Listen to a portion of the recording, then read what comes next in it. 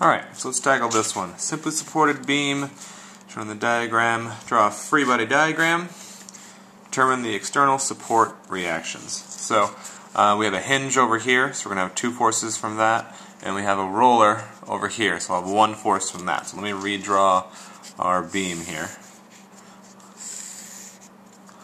Alright, now we have point A. At point A we're going to have two reaction forces. It's a hinge, so we're going to have one in the x direction, one in the y direction. Reaction force A y, we'll call that, and reaction force A x in the x direction. And at the point D, or joint D, we're going to have only one, since it's a roller. It'll allow it to move side to side, but it's not going to allow it to move up and down. So that'll be reaction force dy. We'll have, see, we have point B here. We have a force there. I'll call that force B. We know that's 8,000 pounds. We know that we have a force at an angle here at 45 degrees. Right, 45 degrees. I'll call that force. Well, it didn't really give it a point. A, B, C, A, B, skipped that, C, D. I'm going to call this point E, just to make the notation a little bit easier. So that's point E. So if I can call this FE, we know what we're talking about. And then we have a force at C. FC is equal to 8,000 pounds. And by the way, FE is 4,000 pounds. So really we need to figure out RFAX, RFAY, and RFDY. First thing we always do with any thing that's not moving, not rotating, which that tells us that sum of all these forces is 0. Everything has to add up to 0. So if I say the sum of the forces in the x direction, all those have to add up to 0, what does that mean? Well, let's check out our forces in the x direction. We have RFAX, and I'm going to assume that's going to the right. I'm going to assume that's a positive direction. If I'm wrong, well, we'll just come out with a negative number, no big deal. Any other forces going in the x direction? Well, this one kind of is. FE will have a component in the x direction. We could probably, especially since we have an angle, figure out what that is. So I'll write FEX equals 0. Now we don't know what any of these are, but this one we can figure out. So let's do that. FEX, since this is makes a triangle like so with a 45-degree angle. If I want that x component and I'm measuring the angle from the horizontal, that's going to be the adjacent side and the hypotenuse, so that'll be cosine. So I can say RFAX plus FE times the cosine of 45 degrees equals 0. I believe the cosine of 45 degrees is going to be 0.707 or square root of 2 over 2. You do this enough times, you'll just, well, really end up remembering that. So plus 0.707 FE, but we know what FE is, sorry. Let's plug that in. That was 4,000 pounds, so 4,000 pounds, that's equal to 0. So if I take all of this to the other side and I subtract all of that, since I'm subtracting it, and I'm subtracting that from 0, it's going to end up being negative. And if I pull out a calculator real quick, 4,000 pounds times 0.707, 28.8, or sorry, 2828.4 if you actually use cosine of 45 degrees. Alright, so it's negative 2828.4 pounds. We have one reaction force just from using one equation. Simple enough. But we have two more to figure out. So that was RFAX. So now we know that's equal to, I'm going to update my free body diagram, that's equal to negative 2828.4, or I can change the direction of this on here, and if I change the direction, I don't need the negative anymore. Because again, negative, that's the only thing a negative would show. Alright, so I have RFAX. Now I can sum the forces in the y. Sum the forces in the x equal to 0. This thing's still not moving, so some of the forces in the y have to equal 0 as well. Now I can set all these up and consider positive and negative values, or I could just set all my vertical forces equal to all of my downward forces. all my upward forces equal to all of my downward forces. Same thing. So the only force I have going upward is, well, these two, the two reaction forces. So RF-AY plus RF-DY at the other point is going to be equal to all these other ones coming down. So I have FB plus FC plus the vertical component of FE. Since FE is not directly vertical, that vertical Y component of FE. So I call that FEY. Alright, so I don't know these forces yet, so I'm going to start filling in for the other ones I do know. FB is 8,000 pounds. FC is 8,000 pounds. FEY, just like FEX was FE cosine of 45 degrees, the other one is, well, the other trig function. So this would be FE sine of 45 degrees. Again, because I'm looking at this component, I just moved off the screen. I'm looking at this component.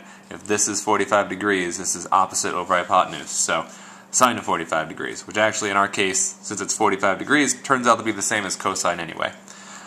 Alright, so I have 16,000 pounds from these two added up, plus our 4,000 pound at an angle, 0.7071 something something-ish. If you have your calculator, you can plug that in. But I have basically 16 plus the 16,000, well, yeah, I'll write this out, show all my work, be detailed, plus the 2,828.4 pounds-ish, so that's 18,828.4 pounds. Now that's the combination of RF-AY and RF-DY. That's both of those combined. Now we can't solve for these individually. Luckily, we have one more equilibrium equation. So we can set up now, let's scoot this up, some of the moments around any axis are going to equal 0. Not only is this thing not moving left to right, it's not moving up and down, it's also not rotating, hence the static equilibrium. So if I pick an axis here, and I'm going to pick point A, it's usually beneficial to pick an axis that eliminates one of these forces. Because again, this force, when we're talking about moments, we're talking about force times distance. So if I pick point A, this force is not acting at any distance, it's acting right through it. It's not going to cause a rotation. So I can eliminate that. I'm only considering FB, FE, FC, and the reaction force dy. So I think about all of those. And again, you can think about positive and negative, and if you're doing that, counterclockwise is always positive, and RF-DY would kind of cause a counterclockwise moment. But I can do this, I can set up the same thing by thinking about what's causing a counterclockwise rotation and what's causing a clockwise rotation, and setting those equal to each other. So I have RF-DY at a distance of 12 feet away from our axis here. It's 6 feet here, 3 and 3. You can look at that from the diagram. So I have RF-DY at a distance of 12 feet. I have FC at a distance of 9 feet. I have FEY, the Y component of that, not the X, at a distance of 6 feet. And I have FB at a distance of 3 feet. All from point A, joint A. Alright, so RF-DY times 12 feet. Let's plug some values into here. FC is 8,000 pounds times 9 feet. FEY, just like FEX, actually was FE sine of 45, so 4,000 times the sine of 45 degrees, that was 0.707. I'm going to skip a step here, break my own rules and skip a step and already put in the 2,828.4 pounds. In the same way we found 0.707 times 4,000 pounds, I'm just going right to that here. And that's 6 feet away plus 8,000 pounds times 3 feet. Alright, crank through the calculation. All of this, 8,000 times 9 is 72,000 pounds. Pound-feet, excuse me.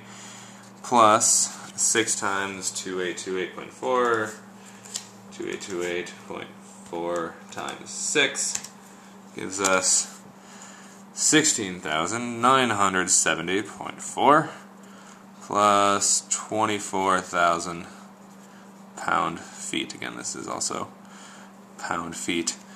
Now all of that is going to be divided by the 12 feet because we want to isolate RF dy by itself. So RF dy is going to equal to all of that divided by 12.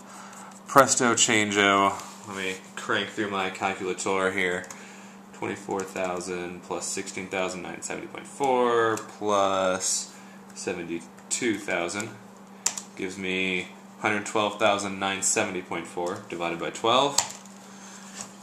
9414.2 pounds because I divided by feet.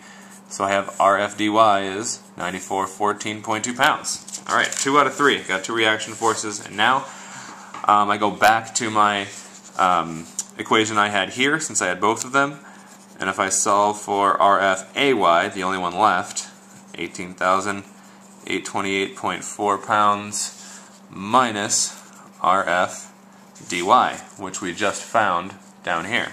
So RF AY is equal to 18,828.4 pounds minus 9414.2 pounds, which turns out to be half of that. So RF AY is also 9414.2 pounds. And now we found each of the 3 reaction forces. Got our free body diagram. I'll plug in here 9414.2 pounds and 9414.2 pounds. Circle the answers, that's what we're looking for, and we're done.